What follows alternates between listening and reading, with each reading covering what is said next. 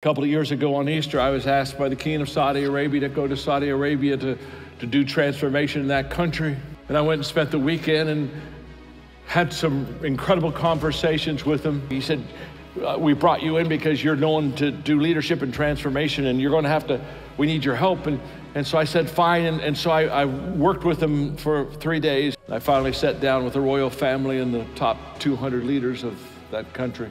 I thought, oh my gosh, I may not go home. My last talk to the family was, just because the king makes it a law doesn't mean the hearts of the people are changed. And I talked about values.